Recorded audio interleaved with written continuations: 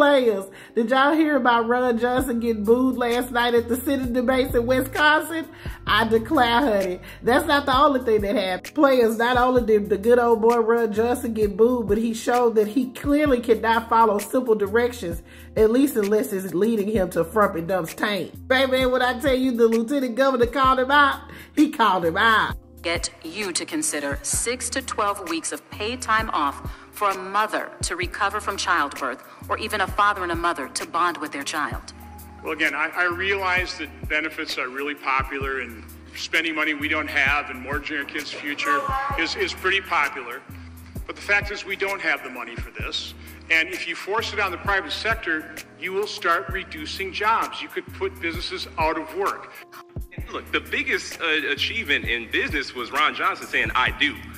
He married into his business. He didn't start that from the ground up. 40 officers injured, one crushed in a revolving door, another hit in the head with a fire extinguisher, another stab with a metal stake. So this talk about support for law enforcement, it's not real. It's not true, because he decided to play politics when the person he didn't want to win. In response to the wild charge of Lieutenant Governor Barnes, the FBI set me up with a corrupt briefing and then leaked that to smear me.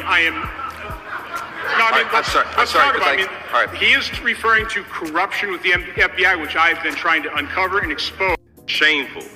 Since 2014, we've been supporting a $15 minimum wage. And for one of the most wealthy members of Congress to sit and say that Congress shouldn't set a standard of living and raising the minimum wage is the frustration that so many people have in this country. It's why people are tuned out of politics. Find admirable about your opponent?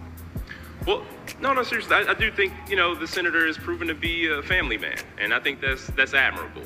That's absolutely to be respected. He speaks about his family. He's done a lot to provide for them. I absolutely respect that.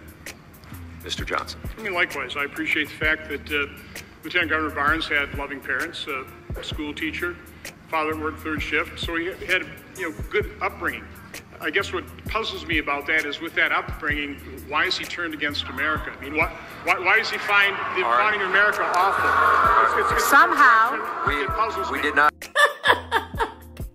So Ron Johnson can't follow simple directions. I declare, honey, what a disgrace. So he got laughed at and booed. This is not the first time that he been booed, honey. I know y'all remember when he showed up at that Juneteenth parade. Baby, he got booed right on the hell out of there, just like he did last night. Players, put y'all thoughts in the comments.